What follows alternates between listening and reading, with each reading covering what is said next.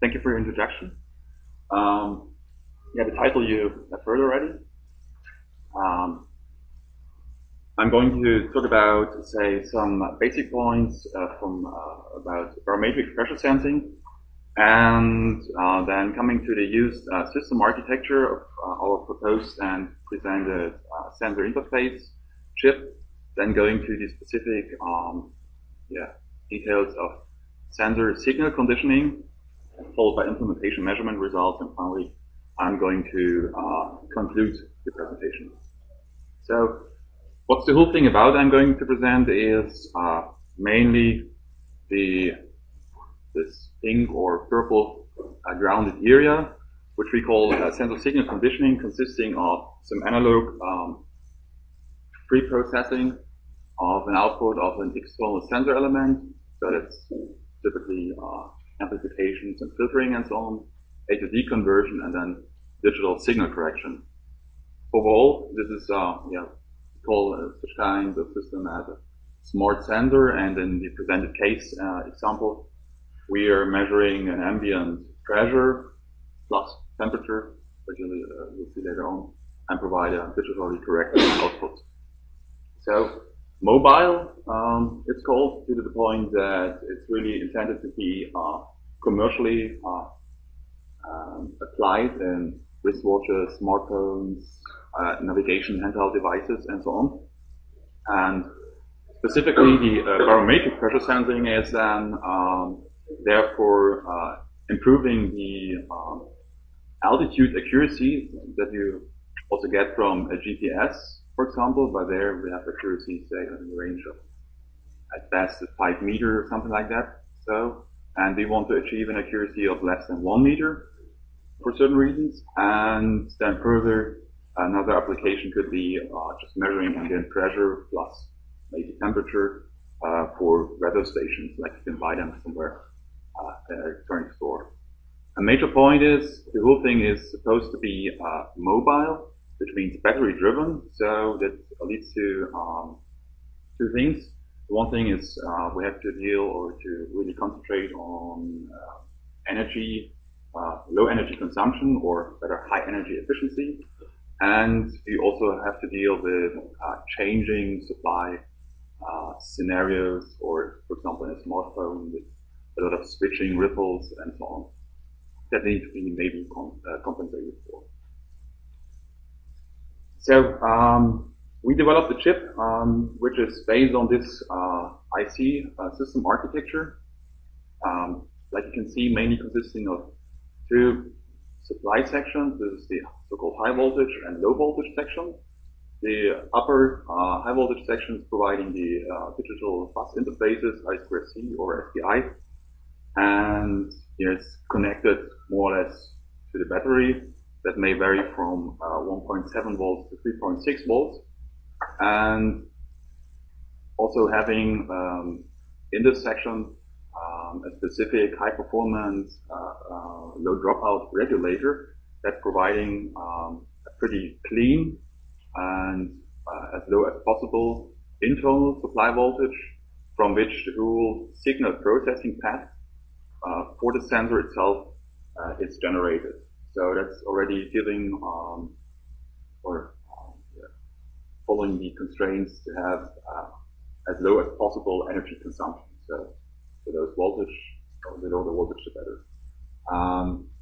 Further, we see that in the analog path, where we connect our bridge type resistive sensor element to, we have fully differential processing, and the whole thing is set up as a ratiometric system, which means that all the respective reference voltages and so on are directly related or proportional to the supply voltage, which further reduces distortion and respective effects in order to get a clean signal out of that. Then the sensor chip or interface has an on-chip temperature sensor for compensation purposes. We'll see that later. And also comprises a bigger part having an on-chip calculation state machine that's doing digital signal correction based on calibration coefficients that are stored in an on-chip NVM. So what digital processing itself is doing there, it's indicated on this graph on the left here. We typically, if you take typical sensors, we have mainly two disturbing effects. One is curvature or nonlinearity, and the other thing is that the sensor elements, as the raw elements, are typically temperature dependent. So we get different characteristics based on the temperature of the respective sensor. And if you would just take this kind of nonlinear temperature dependent behavior and take a respective digital reading, maybe at this point, you never know if you're here or here or here or here in order to determine the respective real ambient barometric pressure. So, and what our signal conditioning is supposed to do is more or less to perform something like this to really map all these temperature dependent curves, to cancel out the temperature effect and further linearize them so that we get this bold black line that really can, say, determine based on a digital readout a respective ambient pressure. To make it happen, it's required to calibrate the sensor IC pair under known ambient conditions. That's prerequisite for that. And this finally leads to the point that we have a good chance to optimally pair different kinds or different sensors, different kinds of sensors to one and the same interface chip. So we can use that not only for a specific barometric pressure sensor element, but more or less for any kind of applicable resistive pitch type sensors, which makes it the whole interface chip more or less a standard component. This already leads me to our sensor example. So where we use a commercially available 3.4 kilo ohm pressure MEMS connected to our sensor interface chip, which is manufactured in 0.18 mixed signal CMOS on 1.5 square millimeter silicon. The whole application range of our exemplary pressure sensors minus 40 to plus 85 centigrade.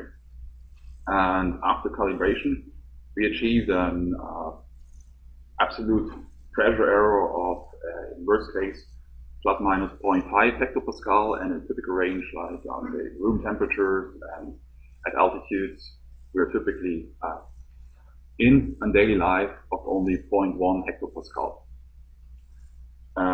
What does it give us? It's looking like this. So, for example, we can do some kind of indoor altitude measurement and indoor navigation.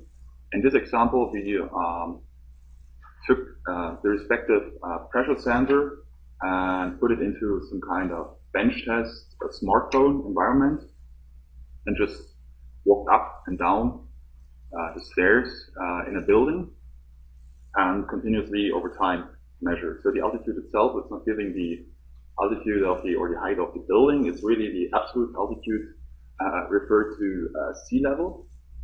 And what we see actually is the first thing, we have a peak-to-peak noise experience in our experiment here, using the chip in a calibrated manner, plus minus 14 centimeter. That already allows to exactly separate the individual floors from each other. So the floor height itself is 4 meters, so we are our noise level allows fully clearly to identify the respective floor level, and even better, due to the point that we have an absolute accuracy, in this case, the room temperature of plus minus 75 centimeters. That's the absolute error. If you refer to 0 meter at sea level, we are also able to really effectively identify the floor, so which makes this kind of sensor an initial element to do effective indoor navigation, for example. Further on, like initially mentioned, the whole thing is, say, intended for mobile systems, so energy efficiency, and of course also performance is pretty relevant. So one thing to mention is that our signal conditioning is on chip, which say competitive products and systems which are documented or out there on the market do not provide. This is essentially relevant if you go to applications where you don't have an external DSP or FPGA to do the calculations themselves, like a wristwatch or something like that. In terms of absolute energy consumption, we are, say, somewhere in the range where the others also are, but finally getting a higher effective number of bits, or the highest high-in-class signal-to-noise ratio, which finally leads to a figure of merit being consumed energy per effective ADC steps. So a combined performance, energy efficiency figure of merit, which is best in class in this case. So